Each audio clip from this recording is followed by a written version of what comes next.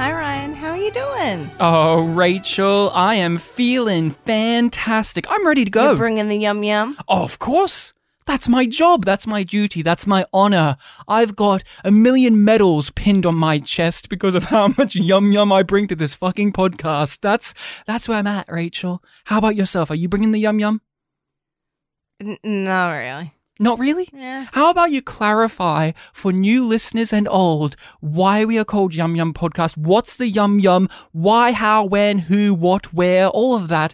Please. Because the season 2 finale of Star Trek Discovery Great gave show. us the line yum yum with Commander Nandi. Yeah, what a And that great line. was her response to being asked to murder somebody. Yeah, murder the main antagonist of the series at that point. Do you want to murder the main antagonist?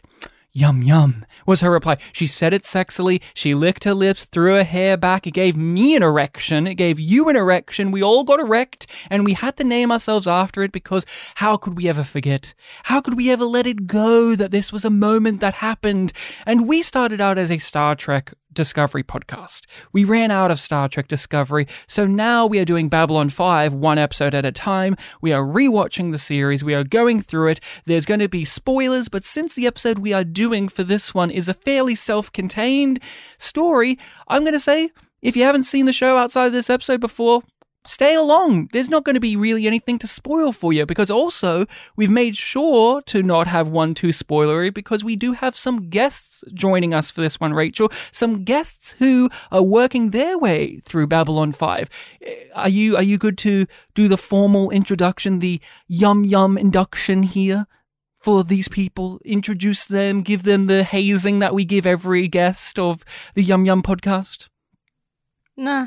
No, you don't want to? No, fine. We've got. No, I just want to go back to cryo sleep. Oh, you want to go back to cry? But Rachel, if you go there too long, you won't be able to cry. It dries out my tears. It dries out your tears, and isn't that the real tragedy? When you die, I won't be able to cry. It'll be fine. It'll be fine. So we are actually joined by some hosts of a fellow Babylon 5 podcast. We are joined by Steve and Sean from the Last Best Babylon 5 podcast. Hello, fellas. How you doing? Hello, I'm good. I'm ready to get hazed. Okay. Yeah, I'm not ready to get. Let's haze. Please don't, and please leave me alone. I'll take it. But I'll take Sean's haze. But I'm happy to be a guest on the show. I'm very excited. Yes, very happy to be here. Thank you Please for don't hurt having me, us. but I'm here to. I'm have very fun. excited. Okay, so first piece of business, hurt Sean. So You got me. I'm scared of pain. Please no. death is inevitable. Watch out. So as we've already kind of gone through, you Sean and Steve, please introduce yourselves. Tell us about who you guys are and what your podcast is all about. Steve, I'm Steve. You go ahead. You do Yes. the main stuff, and I'll add a little color commentary. You do the heavy lifting, Steve. Yeah. I'll do, and then Sean will come in for the pin. I'm Steve. I am a co-host of the Last Best Babylon 5 podcast. There's 3 of us. 2 of us are here. One day Ben will join you in Yum Yum Land. Hopefully. And my friend Ben has seen all of Babylon 5, and Sean and I have not. So we are watching through it episode by episode, and we are giving our honest to goodness opinions about it, much as you are. And I'm having fun with my friends. You know, Okay. I'm having fun with most of the episodes. And especially this Ringing one. endorsement. Especially this episode, I imagine. oh gosh, yeah, I'm just in a bad mood because we had to watch this episode. No. And we are from we're all from Connecticut in New England, and we all have moved to Chicago. So we're a bunch of Midwestern transplants. Interesting. Just here having We've some all fun. lived in Chicago for a good long while now a decade plus. So Decade plus, yeah. Connecticut is where you guys are originally from. Did you know that the television series Soap took place in Connecticut? Soap had the pivotal character of Benson, who would have a spin-off series called Benson. This again. I knew Soap. I've watched a little bit of Soap. Well, Rachel, you're confused. This is the yum hazing of on your show. I told you on your show. Steve infamously did not know that Benson was a series about a grown-up black butler, but instead thought it was the series known as Webster. Okay. And I have never let it go. Webster. Yeah, that's fine. I deserve it. As Red Foreman would say, you're a dumbass. I said I'd take it, and here I am. Here I stand. It was such a fall from grace that no one realized that Ben, the most knowledgeable one about TV on the show, walked in there first saying, I don't even know what Becker is, which was the craziest revelation there. But Steve took it away by bravely saying, yeah, Benson's about a little black boy who's really in a rich white family. I didn't know what Becker was. That's ridiculous. Becker I know. It's a Ted Danson classic. Ted Danson. It has Dax in it. Dax. There you go. Ryan didn't know what diagnosis murder was. Hey, we all have our blind spots. I didn't know what diagnosis murder was, but now I've been informed. So we've all grown up over this last year. How did you get past security? So who done it? The greedy young wife, the bitter ex-partner, the neglected daughter. Well, who's left? How about a sister? Twice the suspects means double the mystery. Well, that's worth looking into. Let's go. Diagnosis Murder, Monday. You two specifically have not seen Babylon 5 before having to do it for your podcast. So is that the history with that? Is that right? You both haven't seen it before doing this? What is your general relationship and history with Babylon 5 itself as a sci-fi show? I'd say for me, like literally nothing. Like I really like Babylon 5 before we started watching it. I knew pretty much. I knew that it was the main thing I knew about it was in relation to Deep Space Nine because I've seen all of Deep Space Nine. I really love Deep Space Nine a lot, and I knew it was like compared to it. And there was it's believed that perhaps Deep Space Nine ripped off the premise of Babylon 5, which I could see the evidence and for. Characters and everything. I could see it. And I think Deep Space Nine is great, distinct from Babylon 5 from what I've seen. But agreed. I could definitely see that. They move away. Like they started in a similar place, but they diverge fairly quickly. That's what it feels like. Yeah. And prove it in court. I knew that prove it in court. Yeah, prove it in court. You know? Yeah. Do what Where's you your did evidence? with the George Harrison the George Harrison song he was sued over it. Anyway, what a particular there was reference to go with. That's, like there's that's so Sean. many, That's Sean. so many examples. That's Sean. That's Sean for you. Go for the vague one that you can't even remember. If you know, My Sweet Lord, it's a song is My Sweet Lord by George Harrison. And it was a song by the Chiffons called He's So Fine. Because I gave you time to Google that clearly. Yeah. Gotcha. I just remember. The hazing. He had to pay. It was in court to prove that it Welcome wasn't to the similar Yum and he failed. hazing, Sean, where we call you out. The hazing. Sounds like somebody's reading from the website this time, huh? So, you were saying you weren't as familiar with it, but you did know the DS9 kind of connection before walking into B5. And I knew that it has like a 5-year plan to it. I knew that. I knew it was kind of pre-planned. But that's it. That's all I know. I knew some of the characters by sight. Just I think watching TV in the 90s, like you see Londo, like you see Jakar, and it's like, okay. And my friend used to collect these like Micro Machine toys, and he got a bunch of Babylon 5 toys, not ever watching the show. So I was familiar a little bit with like some of the spaceships, and I knew who some of the characters look like. But that's about it. And Ben has been on my ass about Babylon 5 for like 10 years. He's like, you gotta watch the show. It's so good. And if it wasn't on the same streaming service as The Sopranos, I don't think I would have done it. And that's the thing. That's the thing. In the last year or so, B5 has had a huge resurgence with a HD remaster being available on streaming yet again, a reboot in the works. It's been on the tip of people's tongues for who have not watched it but have been aware of its existence to be pushed into actually wanting to give it a go. And with you guys, it was you guys are doing a podcast, and it was available on HBO Max and all of this stuff. Well, here we have to get it on iTunes, and I have the DVDs. I'm not going to pay again until, for it. I'm happy with my DVDs with the crazy morphing menus. So, yeah. Oh, they were fantastic, yeah. Fantastic. Why do anything else? Yeah. And you guys have an interview with Jinxo himself, Tom Booker, which I think is very important that everyone should check that out, because I've never seen anyone chase up Jinxo before, and there's a wealth of stories in that interview that you guys had with him. He was Jinxo in Grail, which was the worst episode of anything I think I've ever seen. Yeah, it was down there for me. Yeah, so it was bad.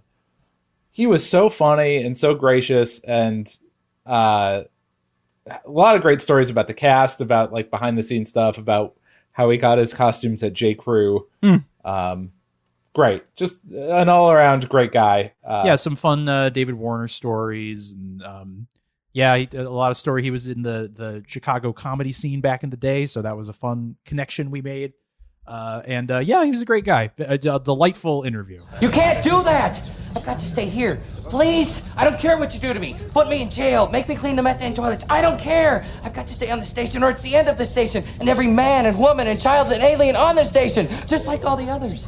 I do believe I gave one of you gentlemen the DVD description for this episode, so please refresh us all on which episode we'll be watching and what is the plot according to the DVDs, which I don't know who wrote them, but I have to assume it's JMS himself. Episode 5, The Long Dark. A drifting, century-old spacecraft carries a crew person, quote, Anne-Marie Johnson, in hypernetic sleep, and something else. A phantom-like spaceling that a self-styled prophet, quote, Dwight Schultz, unquote, calls a soldier of darkness. Yeah. So this is The Long Dark. Rachel, tell us about your relationship and history with this episode. What has been your journey with The Long Dark? I don't like it. What? I've never really liked this episode, and I find Franklin deeply disturbing in this episode. What? Say what? But this was written by Scott Frost, not at all a guy who writes creepy things in all of his material, including Twin Peaks. What are you talking about? Well, I'm sure. Okay, so you've never liked this episode, huh? No. From day one. Has it ever changed on your rewatch? Have you ever grown? I just like it more. Interesting. So this is one of those B5 episodes that the more you've watched it, the more and more unpleasant it's become. Because, on the first couple of watches, I was just like, you know what? They're trying to do a thing. Mm-hmm. And I get that it's connected to this lore and they're building up this thing. But then I'm like, no, because everything feels so deliberate in its shittiness. It's like they made a choice and every choice was wrong, but not in a way where it makes it a complete fucking dumpster fire that's fun to watch. No. Because it's also boring. Yeah. That's a big crime. Is not only offensive, but it's offensively dull. I mean, we just talked about recently A Distant Star, the one with Dr. Jacoby. Again, the Twin Peaks stuff in season 2 is just weird. And that episode we found dull and boring, but we didn't find it offensive. And in a way that kind of made it hard to talk about. While this episode here, my history is similar to yours. I saw this episode.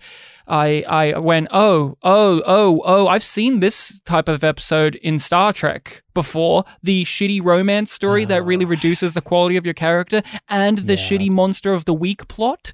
Oh, okay, we're in traditional boring sci-fi. I want my stranger of the week. We want our stranger of the week typical story, not our monster of the week. But we do get strangers here. But no, I've never liked this one, and you and I are on the same wavelength. The more I've watched it, the more I've grown to despise it, because it is a clear example of an episode written by somebody who's never worked on the show before and has no attachment to any of the characters, because they're all wrong. Or they're all off in some way. They're all disingenuous. And the plot itself is so basic and entry level. It's almost Forbidden Planet, the invisible monster that you shoot at it with lasers and you see its outline. That isn't enough to guide you along. So what do you have? The character work. And this is, especially in season 2, where the character work has been pretty strong or nuanced.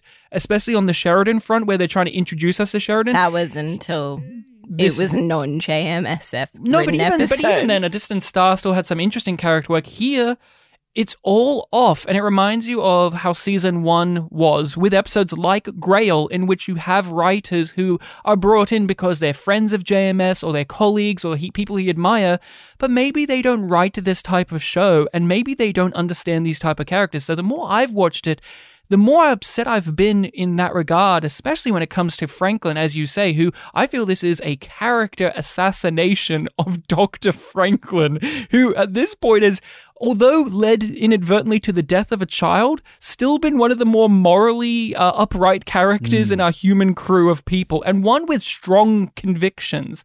So I've never enjoyed this. So we've got to toss it over to you guys. You guys have done an episode on this where people can listen to it, but tell us about what it's been like for you guys to watch this and to revisit it. Yeah. No, I feel pretty much the same way. I upon rewatching it, I honestly don't remember how I felt about this when we recorded this show. I think I was middling. Upon rewatch, I was very bored. And I was just, the plot with, the A plot is okay, but not particularly interesting. I thought some of the Garibaldi stuff connecting with him was okay, but it's not super compelling. It feels like a lot of like lore buildup for something that we kind of are still kind of shady about. So it's sort of not all that interesting yet. But then, you have the Franklin plot, which is horrible. Like, it's like, it's so bad.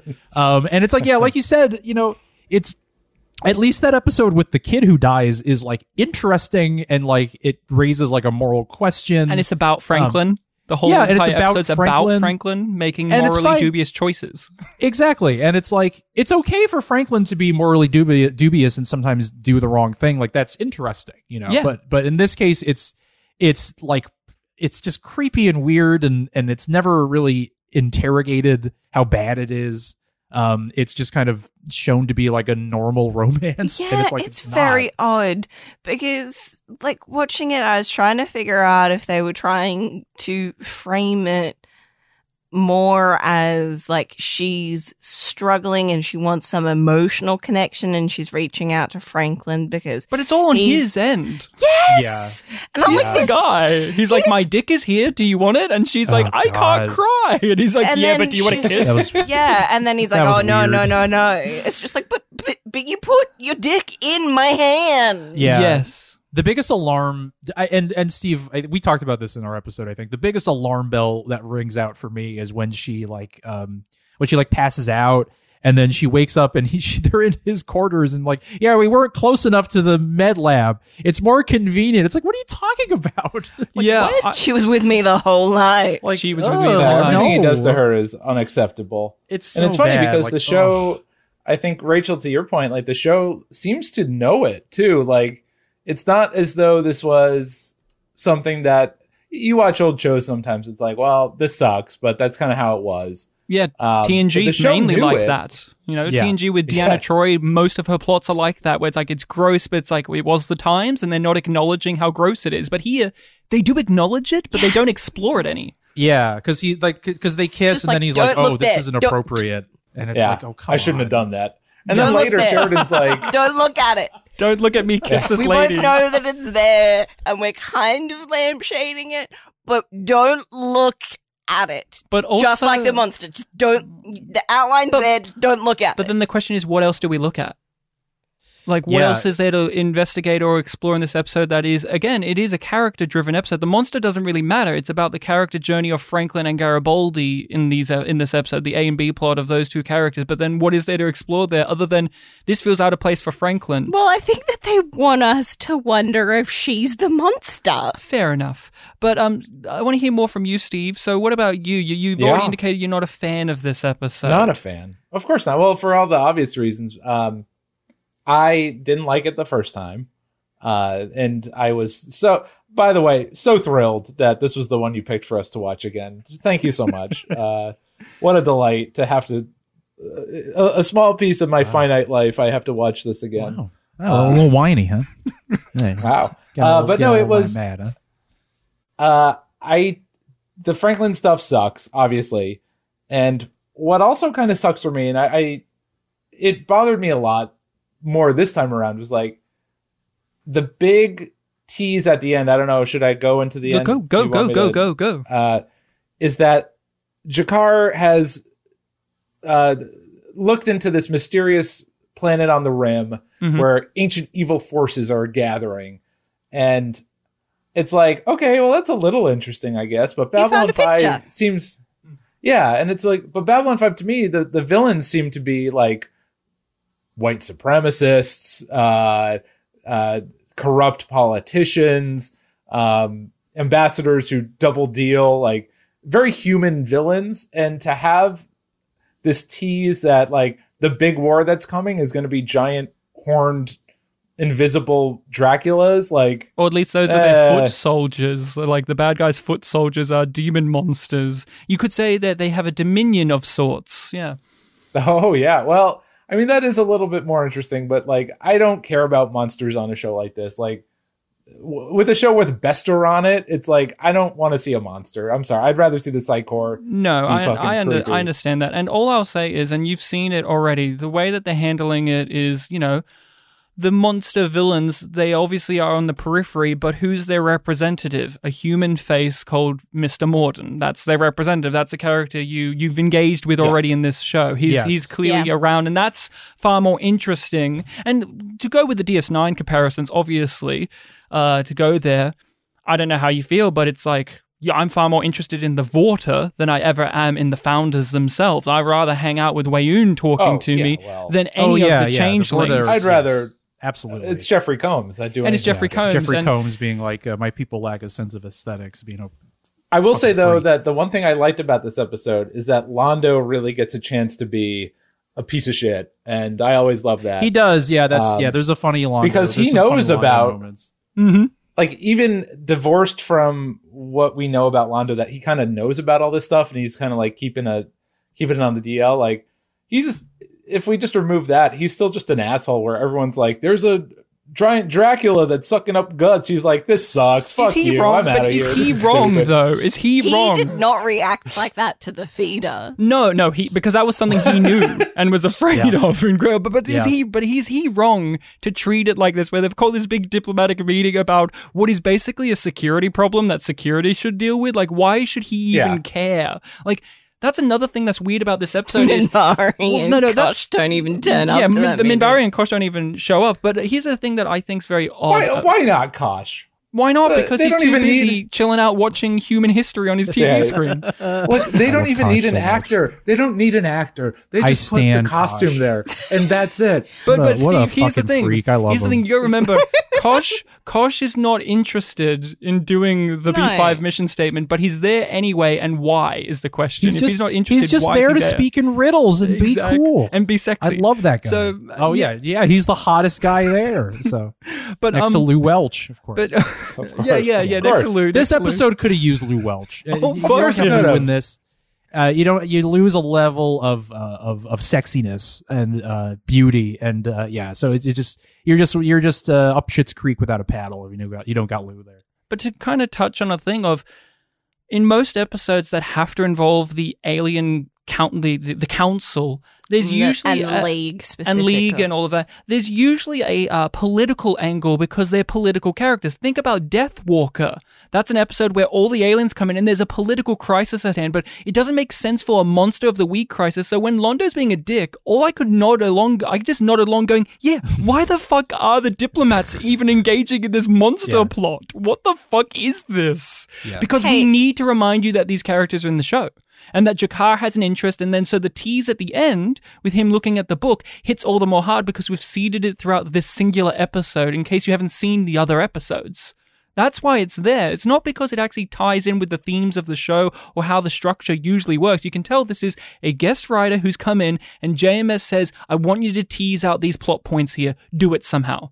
Off you go. Yeah, and it's also like, I do feel like at this point also, the person who kind of wakes up from like an 100 years sleep or whatever, I feel like it's one of those things that feels like it's been done a lot. Like in Star Trek, they do it, in TNG, obviously. And, I mean, later on in Futurama, they do it, obviously, but that's later. They do it in Futurama. Yeah, it's like, it's just one of those things where it's like that aspect of it is already kind of like, like it's not super. I don't know. It doesn't feel like it has enough space to really be interesting. And then obviously it's ruined by the creepiest plot in the world. So that's, I honestly, who thought of that? Scott Frost. Who okayed that? Who Scott stamped Frost. that? Scott Frost, who did the exact Scott. same shit in Twin Peaks and in the Twin Peaks books. Yeah. Let's just say, What did he write in Twin Peaks? I don't remember. So he was a major contributor to everybody's favorite plot of what's her name with the eye patch? Nadine falling in love with a teenage boy. Sure. Okay, you know what? I'm gonna say this. All I right. kind of enjoyed that plot. Oh yeah, yeah. because it was so insane and weird that I kind of enjoyed it. But it's creepy. It is very creepy. It's bizarre. It's very strange. I don't want to talk with you. I don't want to walk with you. I don't want to see you. I don't want to know you. Is that clear enough to understand? Or do I need a court order to get my point across? Mike Nelson, you are the handsomest boy I've ever known. And I would really like it if you and I could go out on a date. I want to talk about something that Rachel, you and I have gone over in previous discussions of Babylon 5 and even Star Trek Discovery and on our Patreon when we talk about Star Trek, of how there are certain things within an episode before the story starts, before dialogue even happens, that lets you know you're in for a shitty episode. Yeah. There are certain things like CG shots or costumes or characters. Like when you watch a TNG episode, say, there will be an episode and you have the beginning of the plot and you go, okay, this seems fairly normal. And then they'll transport the people on board and it will be space Irish with goats. And you go, oh, this is bullshit. This is going to be the worst thing I've This is going to be bullshit. And some of that can happen with production, such as you see the strange man of the week and they're wearing this ugly sweater. And they're an Australian, and you go, oh, they're wearing some bullshit Australian, this week. Yeah. And then with this episode, I had that immediately with the music. We kick off the episode with a musical sting on a CGI spaceship, and it sounded almost identical to Dr. Evil's theme music. Mm-hmm. Really? Okay.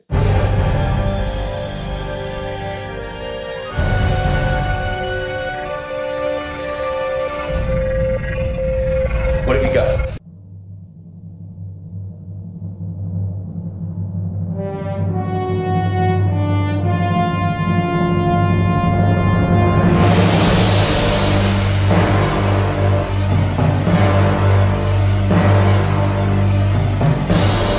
And that's a little sign, because if you pay attention, the music in this episode is doing some fucking heavy lifting, because what is there on the screen? There's so many musical stings. The music is really extreme in comparison to other episodes. There's lots of use of electric guitar stuff. It's great, but it's also... There's a theremin in there. There's at a one theremin. Point. This is like spooky. Yeah, and I love it when they throw a theremin in there. You gotta love that. We notice these type of things, don't we, Rachel? Like, how are you with this type of stuff when it came to this episode? Because we're rewatching, we know how the plot goes, but there are some warning signs of things like that when you watch a shitty episode that lets you kind of know before the plot even kicks in that you're in for some fucking bullshit. Yeah, and then sometimes when you're watching it, you're like, oh, maybe they're just having an off moment. Yeah, maybe the budget isn't there and today. then it just snowballs, and then it's just like, oh, just... You're trying too hard.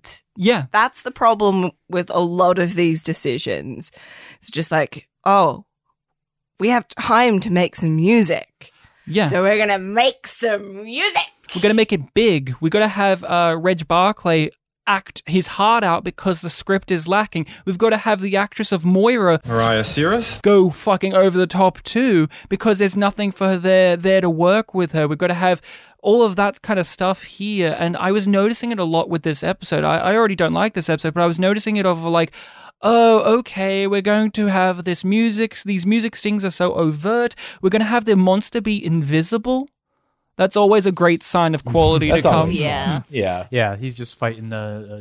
He's fighting nothing. And the classic, and he's getting the classic bad low production, or even just cheap sci-fi shit of the first-person cam of the monster running at a person and they scream in the camera, and that's the ad break sting. There's things like that in these shows, especially back in the 90s, that lets you know you're in for a lower quality episode. Like, put this episode next to the very first episode of this season, or Geometry of Shadows, or others, and you just go, it's night and day. And it's not necessarily you put it on the director, but there is something there within episodes of TV of this time where you have warnings in the production that you are going to have a lower quality episode. And it's not just because B5 has a lower budget than those other shows, because we've seen TNG and Voyager and Deep Space Nine, all these do these exact same things as well. Like, and we've seen those shows be better as well. Yeah, like, you don't need to wait more than 10 minutes to know that the Meridian is a bad episode of Deep Space Nine. You can just tell visually straight off the bat that it's going to be some bullshit. Off. Yeah, just like... Wait,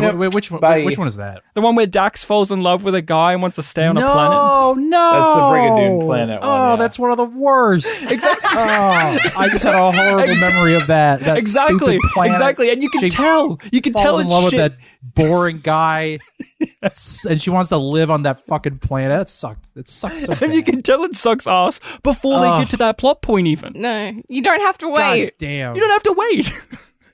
That just came rushing back to me as like a horrible memory. They got to pump out 25 of these a year, and they're just like, they're just not all going to be good. I'm sorry. Yeah, have a cave episode.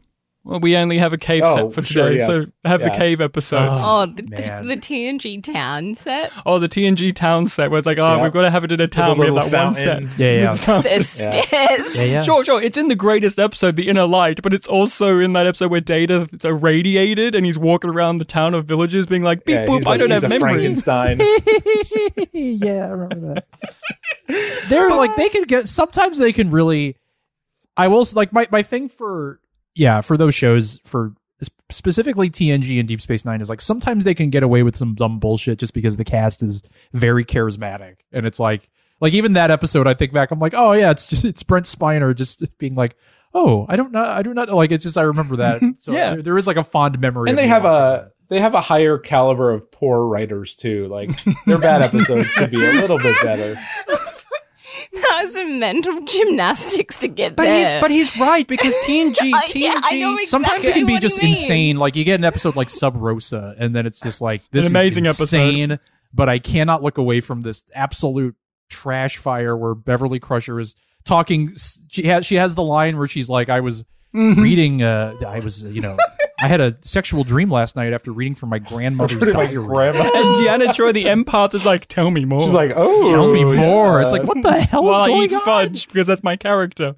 Yeah. But you're Oh, right. I thought that was when they were working out, because that's the reason she's late. That's another scene, because they're temporal. That's but the episode where it's like she falls in love with that creepy guy, right? The creepy guy who would go on to be a Bajoran in Deep Space Nine, the one that Major Kira's in love with. But you're forgetting the most important line from Sub Rosa, which is... don't light that candle. Oh. They got an Irish guy to play a Scottish guy. See, no. No, but seriously, doesn't he die? Doesn't one of those guys just like die suddenly? Yeah. I just remember Steve and I reviewed that episode a long time ago in the predecessor podcast to the Babylon 5. We had a podcast called Space Lincoln that Steve and Ben did. I was just a guest on it. Steve and I reviewed Sub Rosa, and I just remember like one of those Irish dudes like shows up on the bridge and is just immediately murdered. And he's supposed, that's him, and he's supposed to be Scottish, played by an Irish guy. And there's things like that. That's what I'm talking about, where you can immediately tell that this is going to be shit, because look at that, they got an Irish guy clearly to play a Scottish guy, and you're already disconnected. They all sound the same to us here in the States. No, it's like, oh sure, you can tell it's false because you have Miles O'Brien in the same fucking episode, so it's even more weird. But sweet Miles. But what do you guys think about that type of thing with TV, especially back in this era where you're more noticing the lower budget or the constraints, or the fact that we're going to have 22 episodes a season, we're going to have filler episodes, we're going to have our bullshit episodes, where Do you guys notice that ever when you watch shows like this, like B5 or TNG, where you kind of notice just little hints before the story even kicks in that this is just going to be not great? That's a great question. I would say for Babylon 5, I haven't noticed it because when I watch these episodes, I try to be like as analytical as possible. So like, I'm not even really enjoying myself until it's over. But except for when Lou's on screen, right? Except for when Lou's on screen, then that's pure pleasure. Or when Nagrath is on screen, or when Kosh shows up. But I don't know. I tend to be a little bit more forgiving just because like the grind that these shows had to do back then, it was like immense. Yeah. And typically I know there's a better episode coming, especially with a show like this or with Star Trek. It's like, okay, you wet the bed with this one, but like we're going to get Data's Day next. So like it's fine. It all comes out in the wash. I know what you mean though, because it reminds me of kind of like that phenomenon of like it almost feels more like an older thing of like in the 90s when you're watching like a rerun or something, like you're watching like a Simpsons rerun and it's like I'm gonna keep an eye on the animation and see which season this is. Is this a later season or is this an earlier one? And like that sort of thing. And it's like it's and that kind of like gauges the quality a little bit of just like, oh, am I in for a good time? Is this what I've seen a million times before? Is this going to be, that sort of thing? I'm not quite there with Babylon 5 just yet, but it was like in Dragon Ball Z. I feel like I'm going to get there at some point. What like in Dragon Ball Z when they had the the really incredible animation studio working on an episode. Well, that was a different. And then you turn on the next one, and it was like, oh no, this is Dragon the crappy Ball Z animation studio. I mean, if we're talking about, we won't go too far into the anime realm, but. Back in the day, shonen anime in particular had to crank out like an episode every week and with no breaks. And so they had like 3 different animation studios. There was like one good one okay one, and one just terrible one. And it was like every time you started an episode, it's like, which one is it? It's like, does everyone's head look normal or does everyone look like an egg? And it's like, oh, everyone's got a weird egg head. All right, this is going to suck. And it's just like, all right. This episode sucks. Rachel, we're talking about this in a way that it's we can tell it's bullshit, but do you, because this doesn't exist as clearly with modern shows, especially like your Star Trek Discoveries, say, where they look like a fucking movie and all of that. There's still some signs of troublesome elements, writing, but do you kind of miss the sniff test ability of older shows where oh, I don't have to invest as much in this one, but this isn't going to be yesterday's Enterprise. I know that because he is a space Irish guy, or he is Deanna Troi getting impregnated by a ball of light, or stuff like that. You know what I would like about that, if that was a thing, particularly with Star Trek Discovery, it wouldn't give you hope. You would know way more quickly that it's just worthless. Yeah, I kind of miss that with some modern shows because there is that element of the serialized nature and the element of I've got to pay attention to all the details because this will all matter in some way, shape, or form.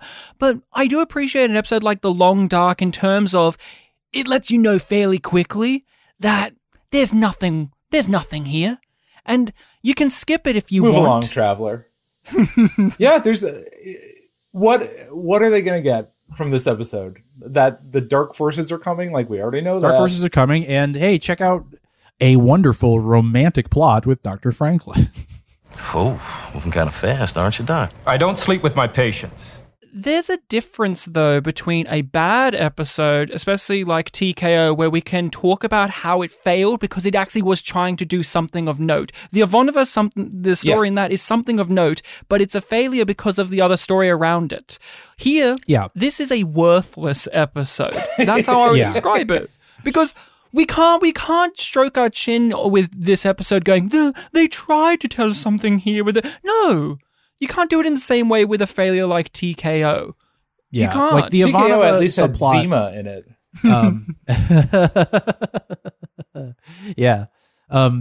Like the Ivanova subplot in that episode is very nice. Like it's a nice little plot that is just a little bit of character development for Ivanova, and I still like that. And it has something to say. And then like the Walker Smith thing is just silly and just like weird. Yeah, it's not that bad. Kind of, I mean, it's not good, but I don't think it's as bad as Grail. Grail to me is the bottom of the barrel. But, Survivors is our bottom of the grail for bottom of the which grail. Which one is that? Wait, which one is that? That's the one with Drunk Again Uncle Mike, where Garibaldi is revealed to be an alcoholic. Oh, well. That episode sucks. And he goes on the run. He goes on the run, and we meet Lou Welch for the first time, though. Oh, well, we meet Lou. We meet Lou, and it's got Nagrath, so it's a winner of an episode. You know what? I can't put that low because that has the scene where Garibaldi tries to get help from Nagrath, and Nagrath is like, "Fuck you, cop."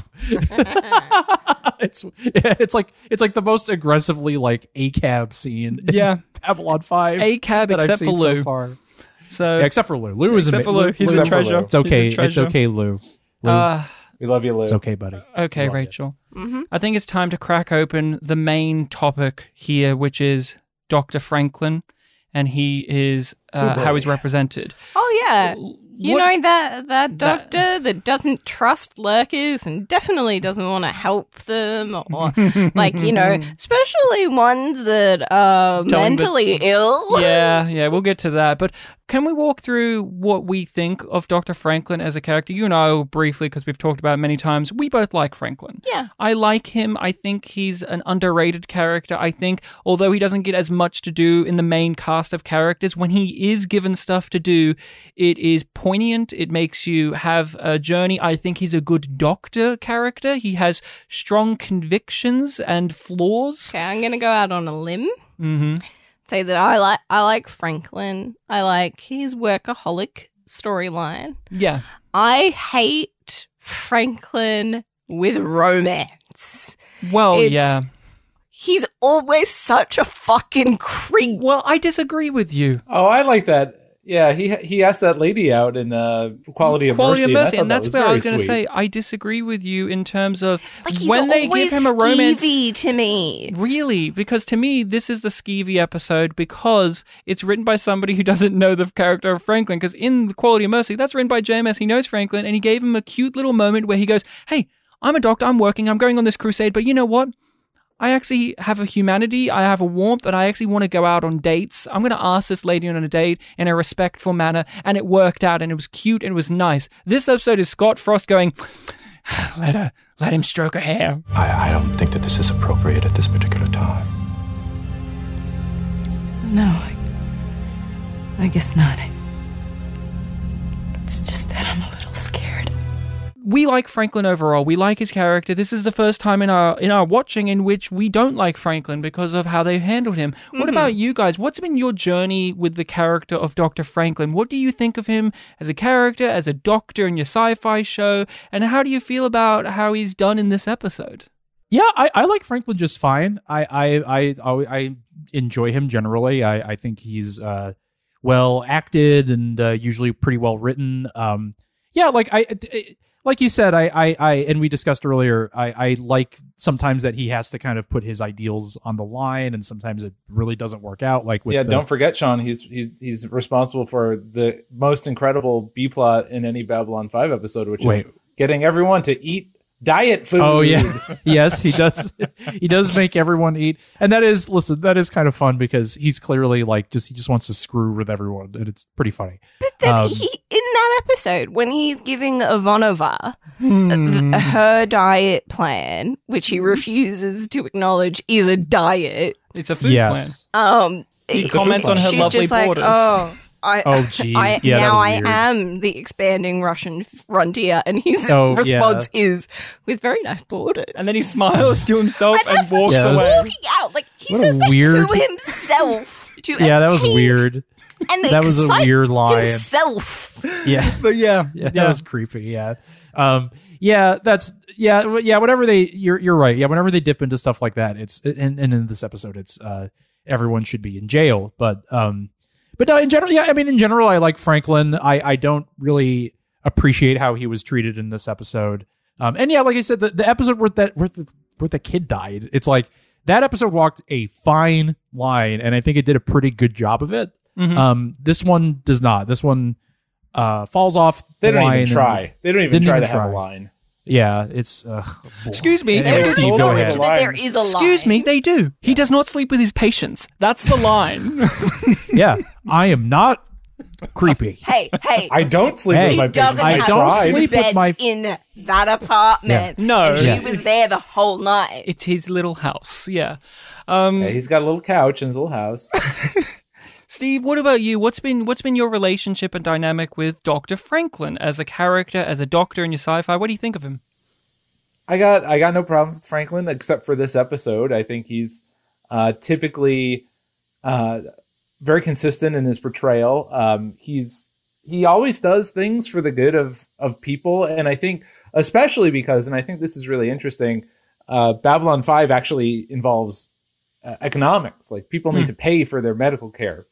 And Franklin, I think, really represents this concept really well because he runs a free clinic in the down below, and he An illegal one.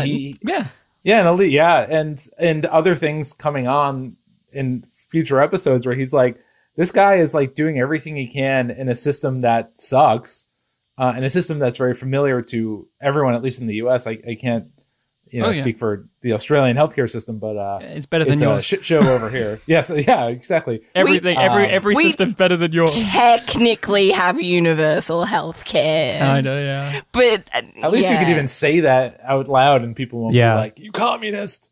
Yeah. Oh, God. Oh, Christ. But hey, Babylon 5 does, like you say, Steve, it uses Franklin to explore some of these aspects, especially because in the show, we are aware that there are lurkers, we are aware that there's poor people, but really, you don't see it explored all that deep outside of the characters of Franklin and Garibaldi, the two who are the focus of this episode. Yeah, and Franklin's usually very good about that stuff, and you'll see it in his actions and the way he kind of stands up for people. And then this episode comes along and it's just like, what happened? Like, really, what happened? And Scott Frost happened, but it's weird. And it's like, yeah, you know, it's going to be trouble when my alarm bells went off immediately when he was bringing her to the cafe or whatever it was. And he was like escorting her like arm in arm. And it's like, this seems weird. That doesn't seem her necessary. hair when she woke up. That was weird to me. Oh yeah, yeah. Like there's a lot of Also aggressively stroked. He petted her hair like a freaking. Well, dog. she was stressing out. He wasn't She was like stressing out. a gentle. Yeah, still though. No, he's not a When gentleman. do they teach that at medical school? He's not a gentleman or a gentleman in this episode. No. He is a disappointment. I think Franklin is a noble character. I think he is a guy that has questioned the status quo. There's an episode that we've seen where Garibaldi wants a guy, he wants to make sure that a criminal gets killed, but they can't do it, so they're going to mind wipe him. And he says to Franklin, make sure that the machine isn't turned on in a way where it doesn't hurt him, make sure it hurts him. And Franklin objects to this, and he even objects to the notion of the mind wiping thing. He's a guy who recognizes the weird horrors of the world around him and actively is against them. He tries to do stuff. And I was grossed out, not just by this weird sexual stuff in this episode, but when push comes to shove and they have the Amos plot put in here and it's questioning her integrity, he sides with her and he says the lines of, like, can we even trust a lurker like him? And I said, Franklin would never ever say anything like that in his fucking life, and it was disgraceful. I was upset with that. Like, the romance stuff is fucking gross and weird, but the absolute character that was the real assassination. betrayal for you. It's a character assassination. This is a guy who runs a free clinic for the lurkers. He's not doing it out of he's doing it because it's the right thing. He's not expecting any reward. He's doing it illegally. He could get in trouble. He doesn't care because it's the right thing to do. He's the guy that objects to Garibaldi's cop nature in our main crew of characters. He's the guy that is willing to fight for the rights of a child, even if it does in the end kill that child, because nobody else, he has convictions. And to hear him say things like that because he's got a boner is absolutely fucking disgraceful. Yeah. Like he's really he thinks with his dick in this episode. Are you suggesting I'm not doing my job? I'm suggesting if something is threatening this station, I'll do whatever is necessary to protect it. All this on the word of a lurker? Could this plot work? Could you, if you actually dedicated the time, could you make a plot about him having a sexual or romantic entanglement with a patient? Could that be something that you would actually want to see from this character? Or is that a line too far no matter what with him as a character? That's a good question. I would say I would say yes, just because I feel like really any kind of like if like really I think in a lot of cases, not with every subject, but like if you have really good writers behind it and it was really explored how bad it was, that like and how wrong it was, I think it absolutely could work. But I think for me personally, watching this, I think just the storyline would have been more interesting if Franklin was just like helping this lady kind of get used to her new world, as opposed to the romance almost felt like it didn't really even need to be there. Exactly.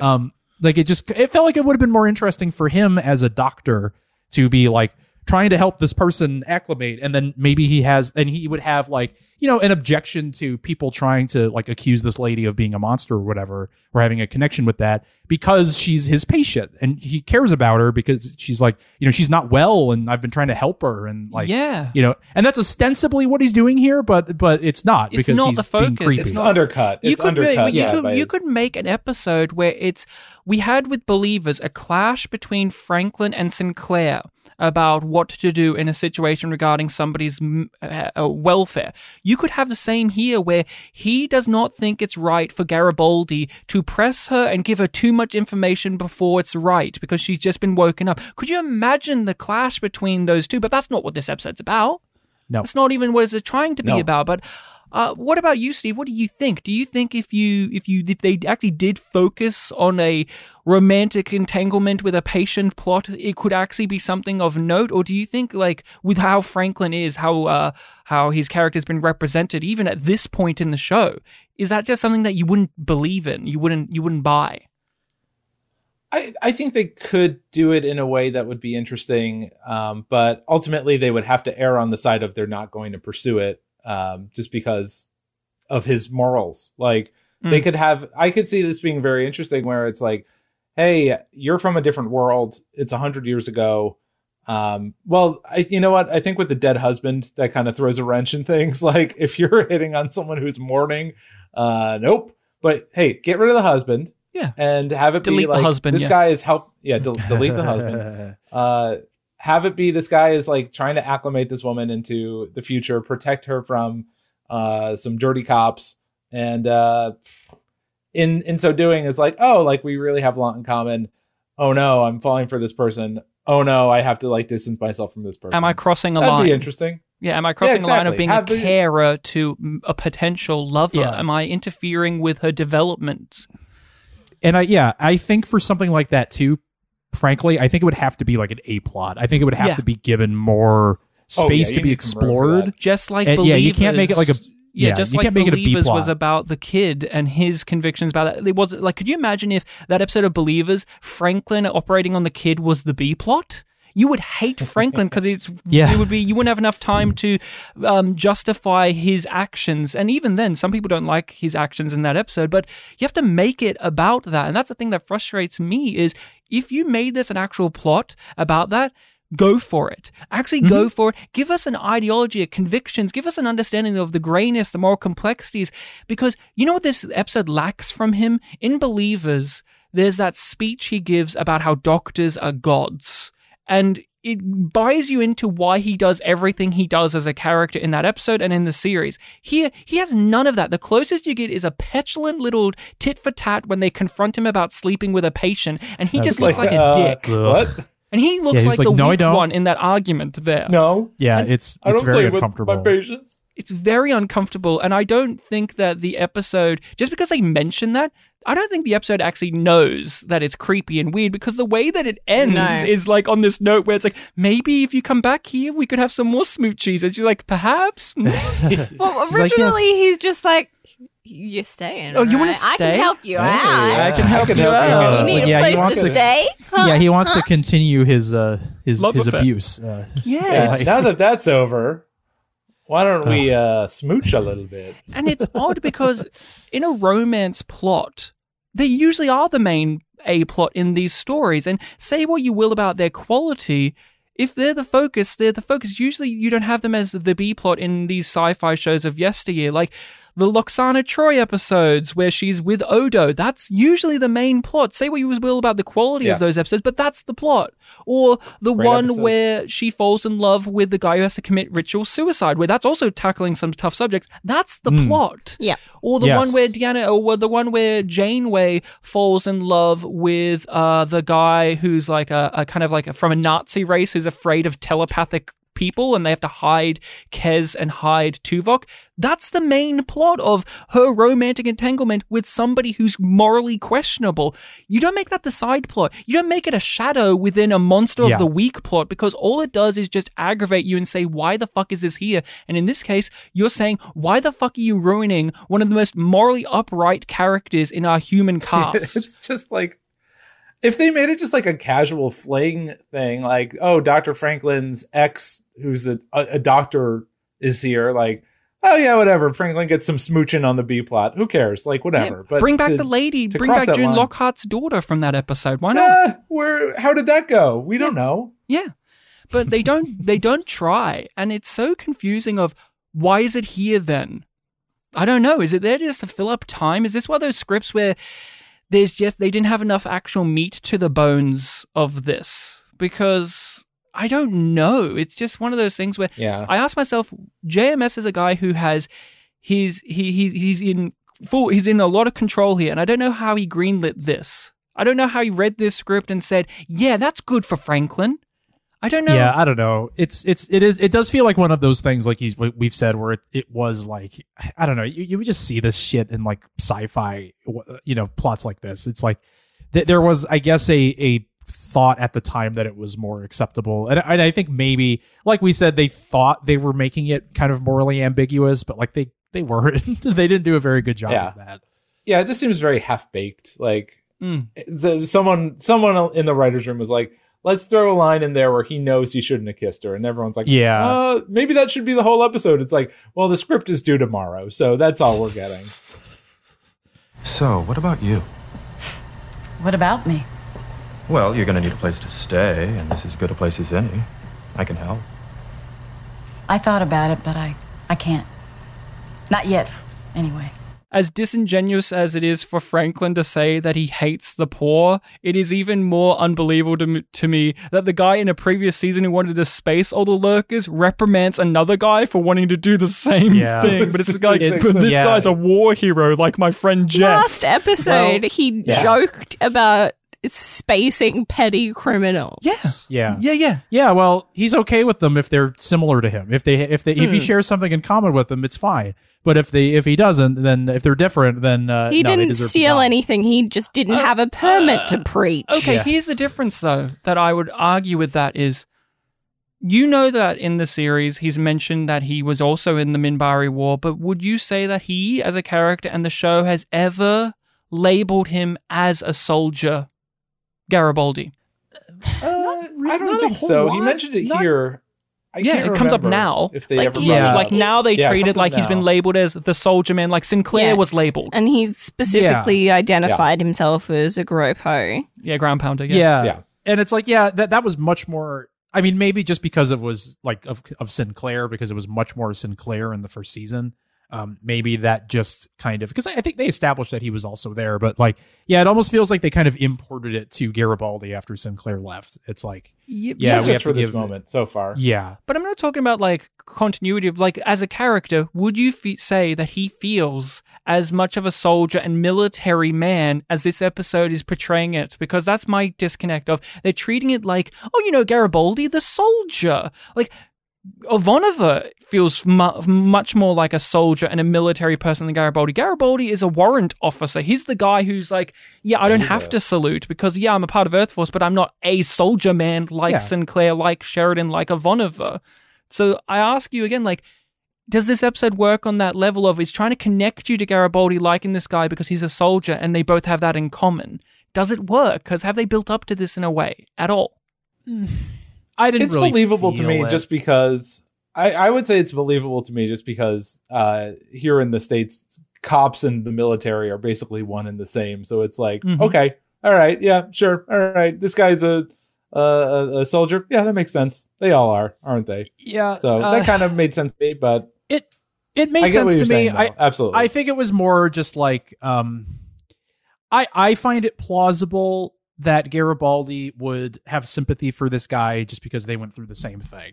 And in terms of like, the consistency, like the thing up just about him being, I don't know if I buy it entirely, but I think it's maybe just due to the general crumminess of the episode that I think that's why it kind of doesn't pop off as the kids might say. As they all say while they're listening to Justin Bieber. Yeah. It doesn't Justin pop Bieber. and lock. Rebecca Black. Rebecca Black. Yeah. Got ya. Everyone's favorite musician. Yeah.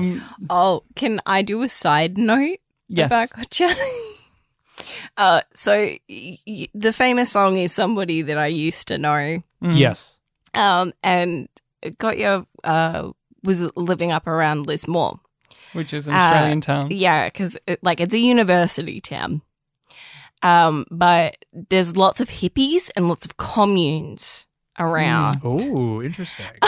And I found out that somebody that my brother knew, because my brother went there, got into the hippie scene because he was a massive pothead. Found out that they actually knew the woman who was potentially the woman that he wrote that song that he about. Used to know? That he used to know. Nice. And the reason that he used to know her, because they went out, but then she up and left and moved to a hippie commune. Oh, don't you hate it when that happens to you? You shouldn't have left me at a hippie commune. I kept thinking to myself, wouldn't this be better if this was Franklin dealing with Amos? He's an empathetic person. He's a doctor. He's worried about his health maybe. But then I realized, and of course this couldn't be the case because he's not in the series anymore, but if he was, I could see Sinclair handling this just fine. He would have been the guy because Sinclair as a character was the guy who could sit down with anyone and have a warm conversation and look at them in the eyes with that empathy. I can't buy Garibaldi doing that ever with these type of characters. The kind of characters who are like performing crimes and doing all of this stuff here, I can't buy him doing that. It always feels like when in the season 1 finale, when he's like, not Petrov, not my informant. It's like, we never knew that he cared about a lurker, Petrov. It always feels like an artificial way to make us like Garibaldi because Petrov. Because it feels, because as we said, all cops are bastards. Garibaldi is a bastard cop, but he's a main character. You have to make him likable for the audience in some ways, and some of the ways they do it are fun, like he likes Bunya Carter, he likes Looney Tunes, those are cute, but then some of them are forced, like, Garibaldi does have a soft spot for some down and out people like veterans, and it feels disingenuous is the word. Veterans over who and are over. specifically like, again, who have had the same experiences that he has specifically. Yeah. He likes them. Yeah. Yeah. He likes Can't them. really If he can see himself in somebody else, then that means that they're human and they're worthy of help. Where were you stationed? Nowhere special. Just here, there, just a grow pole. It's no big deal. I figured you for a ground pounder. Me too. It looks like we both missed our chance to be heroes. One of the things I want to ask you, Sean, specifically, but I think all of us is, we've talked about this in the episode, in our discussion, you mentioned in your stuff, is you like the lore aspect of, this episode's kind of shitty, but it has the lore there, and that kind of, in a minor capacity, kind of smooths over some rough edges. What about that works for you in these type of shows? And like, where do you draw the line of it's a shitty episode, doesn't matter if it has lore in it? What do you think? I mean, it really depends. I think it's a good question. I really think that, like, it's that's a good. You've got me thinking now. I'm kind of thinking about this. Use your brain. I like exactly. Yeah. Like in this episode, I don't know if it really 100% works because it's like, I find it interesting. Like, I can at least say, like, if I can take anything from this, I guess is the way I think about it, is like, yeah, I'll take that. Like, I will remember the details of what they were talking about with like the aliens on the rim or whatever, and all that. I will remember that because I do think it seems like pretty emphatically that is going to come back in some way. So it's kind of like I'm kind of putting that in my memory bank. So it doesn't make the episode good. But I like media in general where things are kind of teased in like an interesting way, and then there is like a genuine payoff. And I do think, and with Babylon 5, I don't know for certain, obviously, because I haven't seen it, but I do think they are going to pay it off. I feel like there is going to be something to this. It does seem like it is going to, and I'm interested in, like, I am genuinely interested in all this stuff with like the shadows and this kind of other thing that's gathering and has kind of been in the periphery for a while. That is genuinely something that I find interesting. Like, it piques my curiosity. So it's definitely like, at the very least I can be like, huh. But in this episode in particular, other episodes have done it better. This one in particular, I don't. It just wasn't really like the main storylines that it focused on were just not interesting enough to really get my attention. There have been other episodes that have been way more interesting. Specifically where that guy with the human guy who helps Londo out, that Morden guy, and exactly. Whenever that guy shows up, I'm like, ooh, interesting. You know what I mean? Like it feels like baby daddy likey, yeah, daddy likey. And this episode, Daddy. Sean, what's that? How about when the vicar showed up? Remember that guy? Yeah, that was pretty wild. What about him? How about the lore for that guy? He was the guy with the computer chip in his brain when he took his hat off. Yes. Yeah. Oh, jeez. How about the lore for that? Pretty heavy stuff there. Yeah, pretty cool. But yeah, no, I am genuinely like, because I know that this show does have like this like 5-year plan or whatever, and I know that JMS kind of planned things out. I think my antennae are up for this a little bit. Like, I'm just like, ooh, okay, yeah, more details on this. Cool. I want to see more of this. Yeah.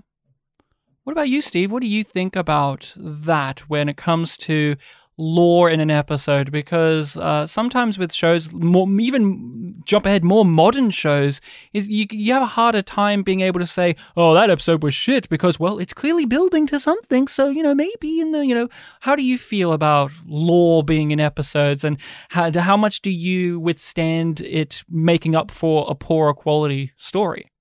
I have a very low tolerance for like lore dumps. Like, there was an episode in season 1 where I was like, I couldn't give it a good pass because all it was just lore.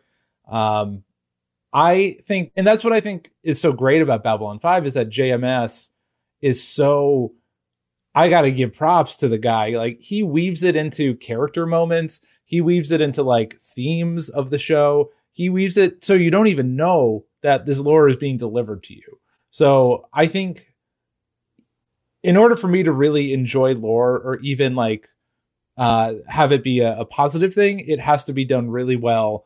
And props to JMS. Like, you could tell he didn't write this episode because the lore is kind of clunky. Yeah. Like, JMS is so good at it. But whenever it's done somewhere else, I'm just like, boring. Like, I don't care. Show me Lanier on a motorcycle.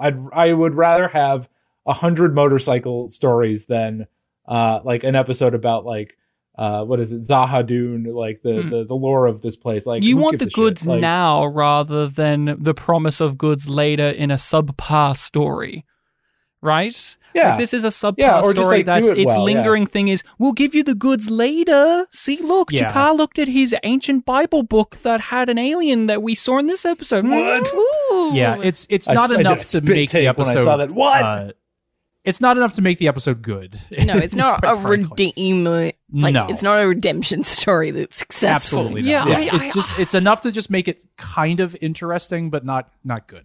Rachel, we've kind of had this encounter where when we've criticized episodes of Babylon 5 and of Star Trek Discovery, we've had some pushback from people saying, oh, but come on, you can't hate this episode because it does this thing that will matter later in the show. And I do think that there is an annoyance there with criticism of especially modern shows, but shows like this where oh, I'm not allowed to criticize TKO because Walker Smith says, watch your back, and he gets shot in the back, right? Whoa! So you're not allowed to A revelation!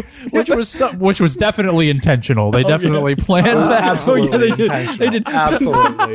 He says it so many fucking times. But you know what I mean there, Rachel, where Yeah, I do. can't criticize an episode of modern Star Trek or of The Orville or any of these shows where I have an issue with an episode because, oh, come on, guys. There's this thing that's obviously going to be important later, lore or character thing, and it's like those things are obviously important and key to a story, but it's what Steve said of if it's naturally woven through, then it works even better. But I do want a good episode as well, by the way. I don't want to be promised the mystery box format of, don't worry, guys, we'll explain what the island is in Lost. Fuck that. But one thing doesn't make an episode and one thing doesn't ruin an episode. Sometimes. I don't know. Sometimes one thing can ruin an episode.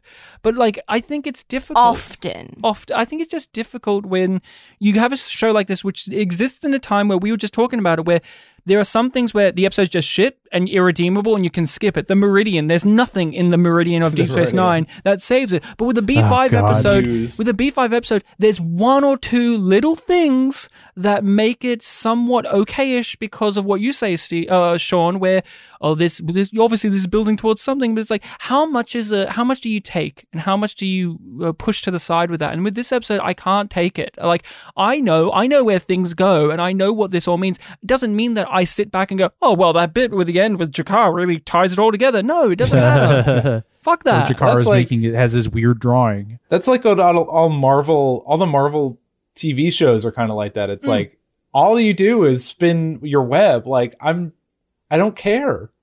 I'm going to turn this off. And I did. I haven't watched one in a while because it's like, I don't really want to see you setting up blocks. Like, yeah, hot take. Come at me, nerds. Sometimes it's the frustration of, I get it, serialized stuff is really great and you're setting stuff up, Babylon 5 setting stuff up, of course, but I still need an episode. Like Deathwalker, we mentioned earlier, that's an episode with a bunch of shit in there. And obviously with the vicar in that episode, that's obvious setting up a bullshit. But like you have an episode still. You have an episode where we can discuss themes and ideas and like, is this right? Is this wrong? Did this character have the right? Here we can't do that with the Long Dark. All we can ask is, why did they do this?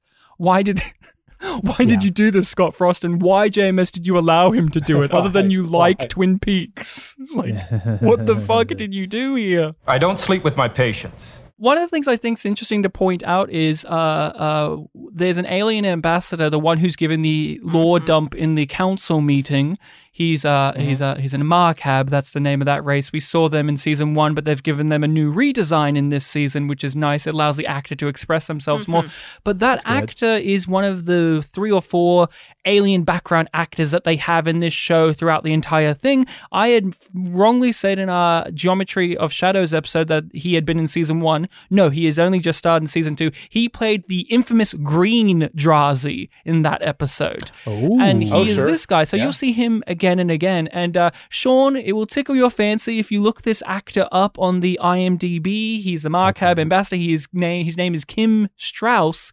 He is a very prolific actor in a corner of entertainment that you are a fan of as well. All right, I'm pulling up his IMDb right now. Kim Strauss. All right, very promising already.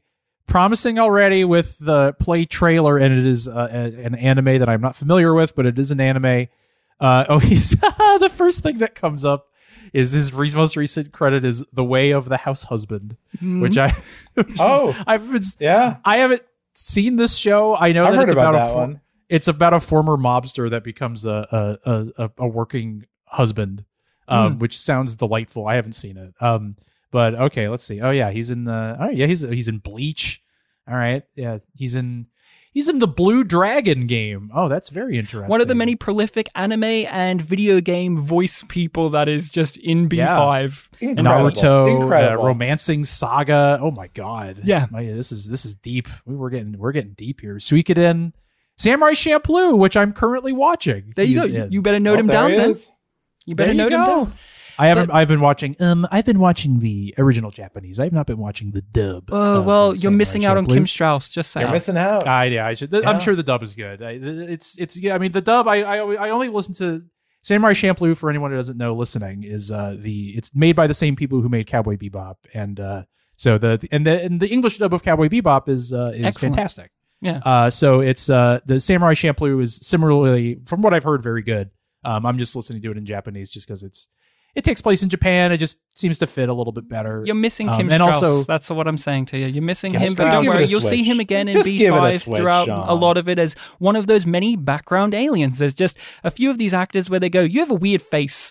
You're going to be in makeup, and no one will notice that you played Eldrazi last episode and you're playing this guy here. But if you rewatch his performance in this, you will note, oh, that is that Eldrazi guy.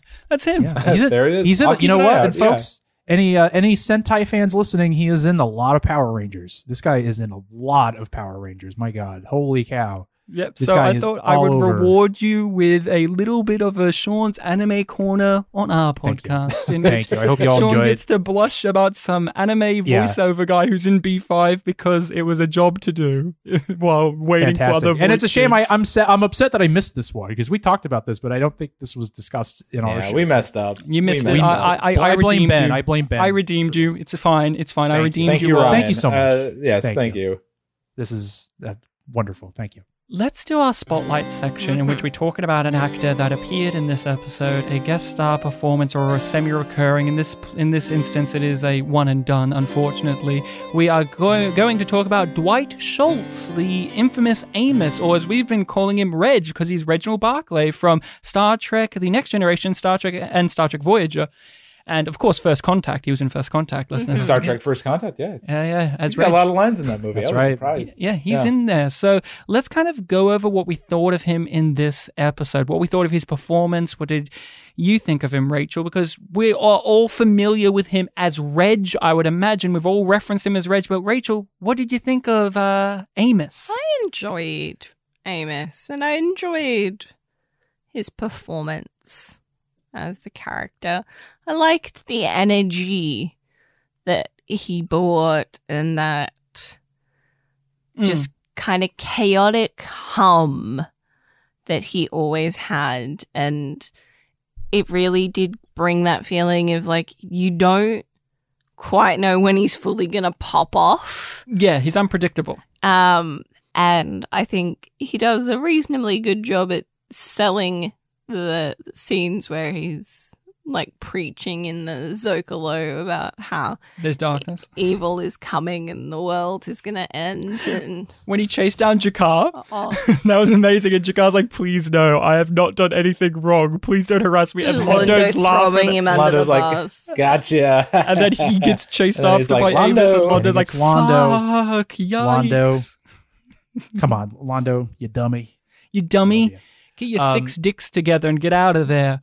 Your But you were tentacle- saying, Rachel, like tentacle you enjoyed him here. You enjoyed his crazy, over-the-top manic performance. Why didn't it push over the line for you? Because we've had very over-the-top performances, and you haven't enjoyed them. Is it because you know this face and voice, or is it because of the performance itself? I have more trust, and it's also because I can't even remember her fucking name anymore. Moira? Moira's so shit. Mariah Cirrus?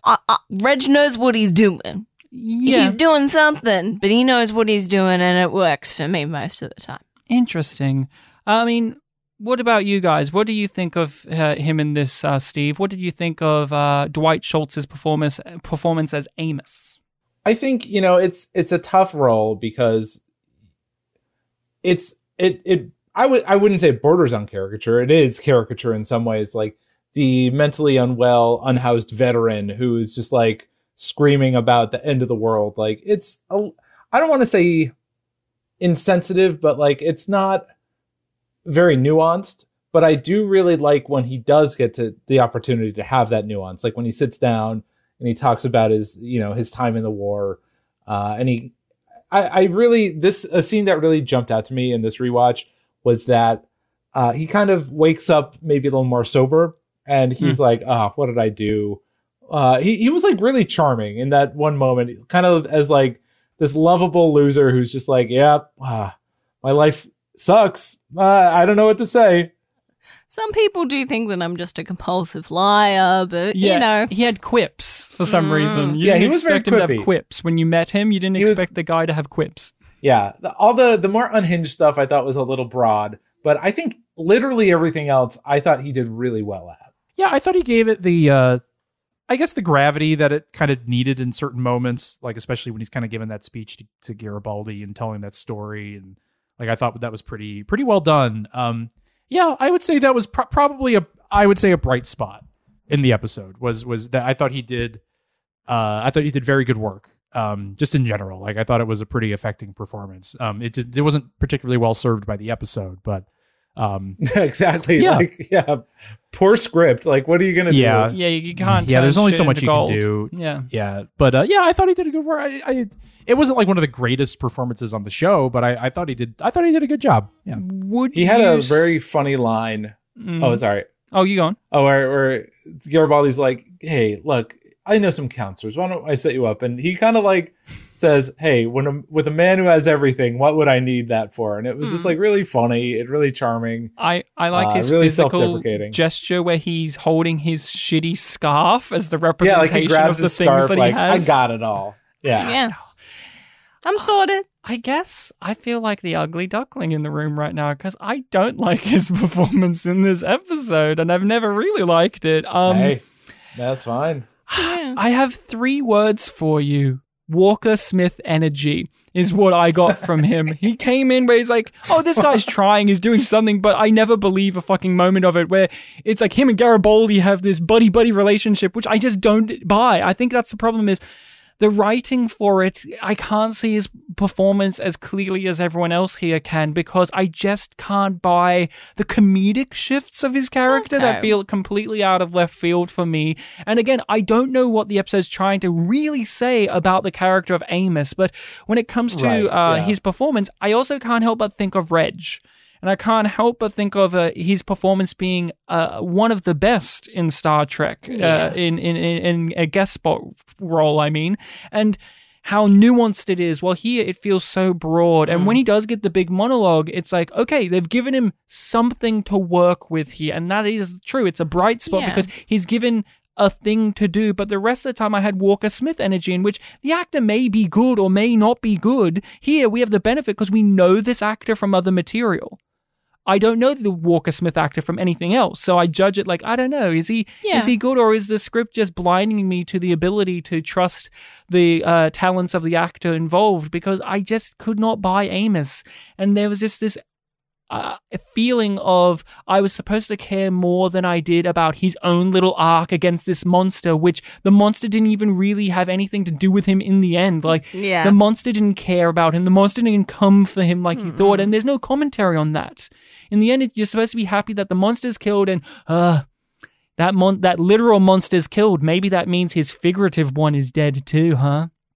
And I don't know, in a series that has dealt with PTSD in a much more mature way, it feels very simplistic to come at it with that at the end. It kind of feels like, oh, well, now that that monster's dead, he can rehabilitate himself. Yeah.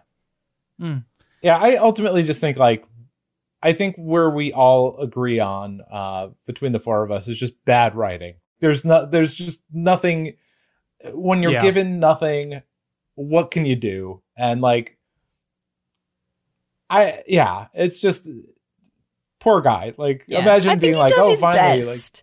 And I appreciate it on that level. So we all know him as Reginald Barclay from Star Trek. That is obvious. But are we familiar with this actor from much else? Rachel, what about you? Are you that all familiar when you see him outside of this? Do you think of anything other than his turn in Star Trek? Well, he has 217 credits on IMDb. Yeah.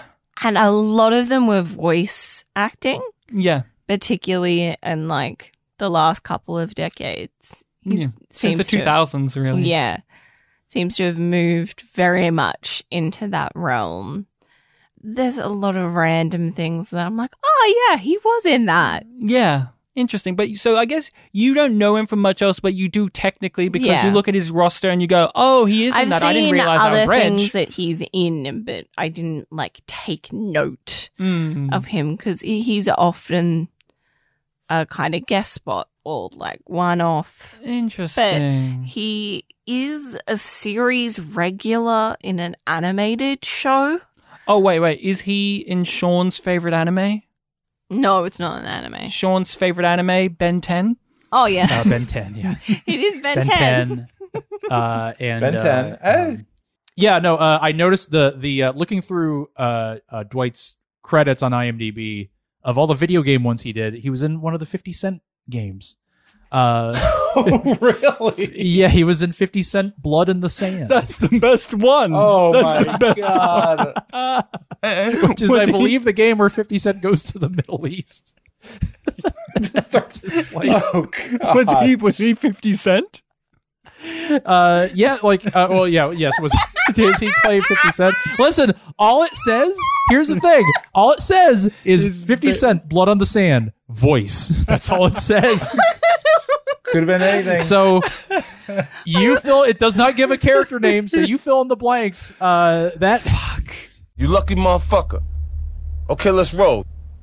You got transport? Steve, what about you? Outside of Star Trek, do you know Dwight Schultz from much? Is there something that you go, oh, yeah. Outside of Reg, yeah, that. I mean, I know he's a nutty conservative Republican who's been on record to be like, I don't get work anymore because I vote for conservative things. It's like, okay. That's about it. So you know his real life kind of weirdness rather than any of his other characters or performances? Yeah, I'm looking at this up. I'm sure I've heard him in So no one's an A-Team fan. Game. No one's a fan of the A-Team. I've never seen the A-Team. Because Howling Mad Murder. Because that's what people knew him for before Reg. He was one of the main A-Team people, and his character was the crazy soldier man. 97 episodes of the A-Team. He was the crazy soldier weirdo man, and that's why his performance here is such a comfortable thing for him, because he's basically playing his A-Team role, where he's the crazy guy who's torn up by things and all of that. A fun fact about that is that that character wears a lot of distinctive t-shirts. Yeah. And is one of them a Star Trek shirt? No. Dwight designed all of them and okayed all of them. Really? He was in charge and took control of the t-shirts. That's super weird, but I like that a lot. Did he cute, demand that his he shirts called for this show his consistent contribution to the series? That's cute. One of my favorite quotes, I don't know if you have it there, but he talked about the lead guy from the A-Team, the head of the A-Team. He met the actor, and the first thing the actor said to him was he walked up to him and said, "Just so you know, I'm not a very nice man," and then walked off. That was his power stance of, just so you know, I'm not a nice person. Walked off. What we call that is big William Sanderson energy. And then he had a cameo in the 2010 A-Team movie. Yes, he did. Yes, he was in I saw that movie. He is in that film. Yes, but I look at his IMDb, and it is just amazing how much stuff he is in that I have played or watched, and I didn't realize. Rugrats, Cat Dog, Ben 10. Played the squirrel, yeah. He's also in the Powerpuff Girls reboot. Powerpuff Girls reboot. He's just a working guy. Even then, the other thing that I did know is what Steve touched upon, which is in real life he is a extremely weird Republican conservative guy, and I don't. That's American politics. That doesn't matter to me. But the one thing I do know is he talks about it a lot, and he talks about how unfair it is for him. But one of the things I think that's interesting is he did the voice, he does the voice in video games specifically for the character of Vulture in the Spider-Man games, which I think's weirdly specific of him as Vulture, which is cool. But in a previous episode of Babylon 5, we had in the Spider-Man, the recent Spider-Man game, the PS4 one, the Sony Spider-Man game, the criminal guy in Quality of Mercy who's going to get mind wiped, he was the voice of Norman Osborn in the same game. So there are some weird little connections in that way. But there are a few other things that I want to mention. Yeah. I just wanted to know, he had his first credit when he was 34. Really? Yeah, because he was born in 1947, and his first credit that I saw on IMDb was the 1981 TV film, I think, Thin Ice, where he played Mr. Ritchie.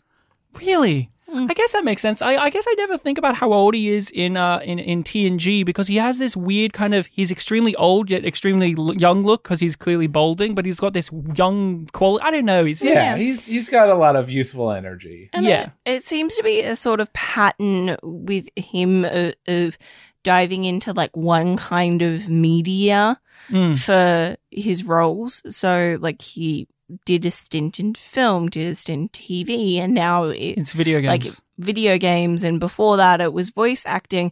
But apparently he also had like 15 years where he was just doing strictly theatre. Yeah. I'm looking at his catalog now. I didn't realize that he was one of my favorite things about Batman Arkham Knight. He was Professor Pig, the really creepy serial killer in that game. It all adds up. And the last one that I want to note, other than Ben 10, the greatest anime, yeah, we already mentioned it. Sean's already had his anime corner. Go on. First. He was in an episode or two of Diagnosis Murder. Oh, my favorite show. It all connects back together again. But he wasn't in anything JMS worked on before this. He wasn't in Murder, She Wrote. There's a lot of Murder, She Wrote actors in B5. I got to start looking out for that, yeah. Yeah, that JMS wrote episodes of that. Then they guest starred in B5 as well. But that's so funny. That's it for Dwight Schultz, unless you guys have any further things you want to add about him. Just a quick, Sean, he was in Princess Mononoke. Mm-hmm. Oh, okay. Was he the princess? Additional voices. That could be anyone. He could be the princess. Probably could be a lot. Could be 50 Cent. We don't know. He played 50 Cent, yeah. He was 50 Cent in Princess decision, Mononoke. But hey, who knows? That bitch has got my skull, and I want it back.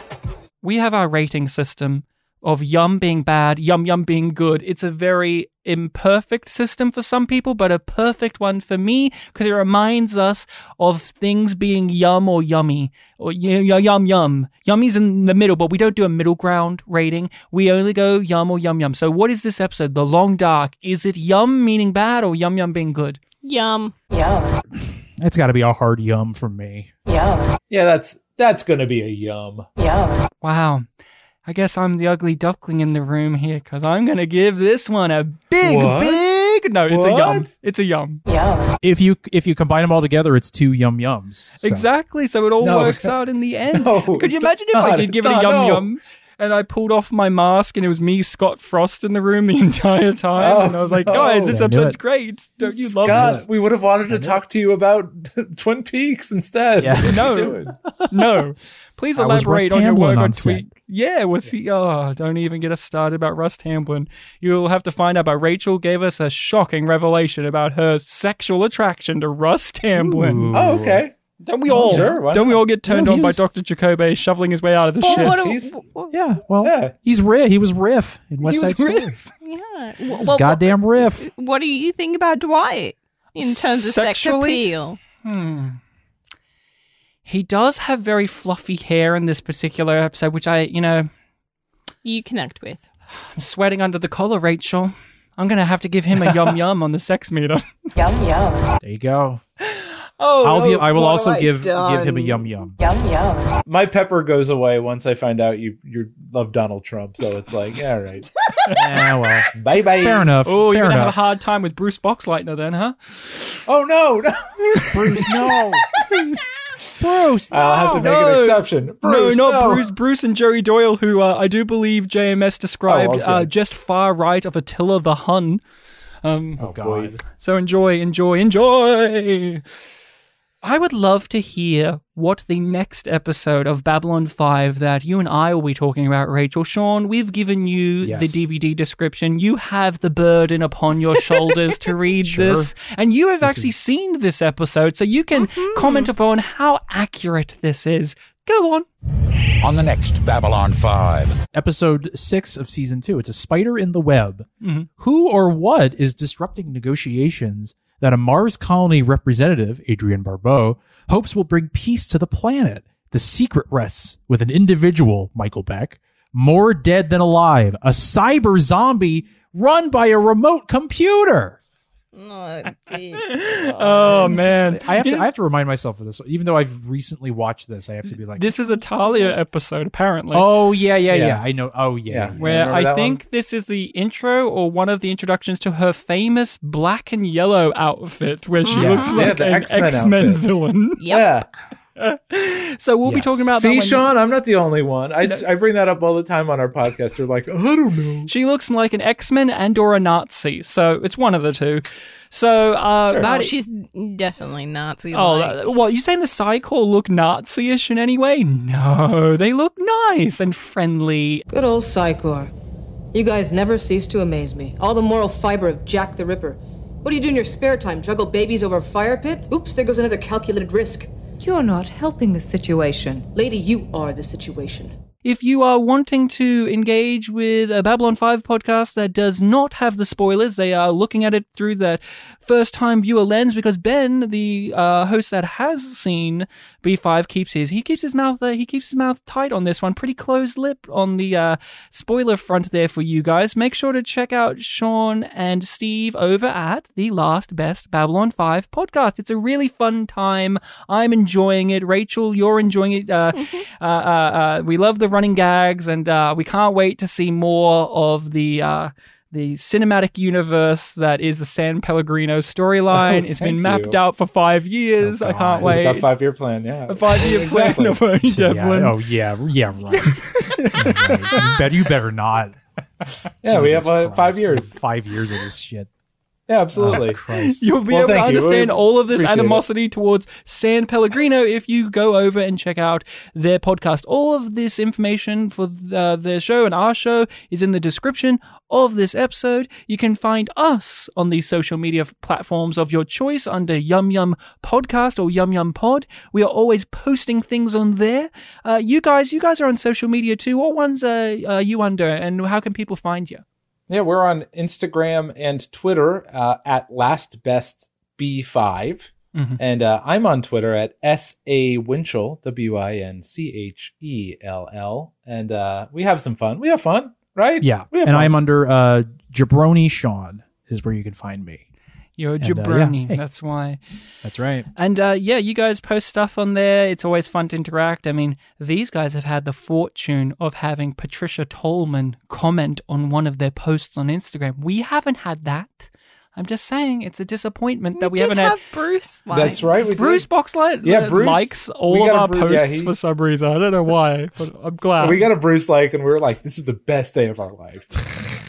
So I'm glad to hear that he's, game recognized game. Game recognized game. So make sure to check us out. We have an email if you want to talk to us directly. Our email is yumyumpod@gmail.com. We have a Patreon in which we do content on there. We're going through the X-Men movies at the moment. We're going through them. We're having a fun time. Ooh. We are also going through the best and worst rated episodes of any given Star Trek at random. Which will be coming to a close. Yeah, we've already done Code of Honor, so you can come over and listen to us talk about Code of Honor. Meridian. Oh, and Meridian, Sean. Great. You love that episode, and you'll love how I mildly defend it. Come on over. Come on over, Sean. What was the worst Enterprise episode? Oh, I think there's a special episode called "And These Are the Voyages" that everybody loves. Yep. Oh, I know. I haven't even seen all of Enterprise. Got it. I know that episode. I have a spicy take that one of the top 5 rated episodes of Enterprise I found to be terrible, and you can come over to the Patreon and find out what that is, people. YumYumPod on Patreon. All of this, again, in the description of the episode. Jakar was here, but he didn't say the famous phrase. No, he just lightly stroked his book because you do not thump that book. No, he was looking for the phrase in his version of the Bible, but I guess he didn't find it to say it out loud, but I'll say it to our friends over at the Last Best B5 podcast. Good eating to you, gentlemen. Good eating to you all, too. Good eating. Thank you. Thank you for having us. Good eating to all. Thank you for having us. This was a lot of fun. Thank you so much. Good eating to all listeners. And to all a good eat. All a good eat.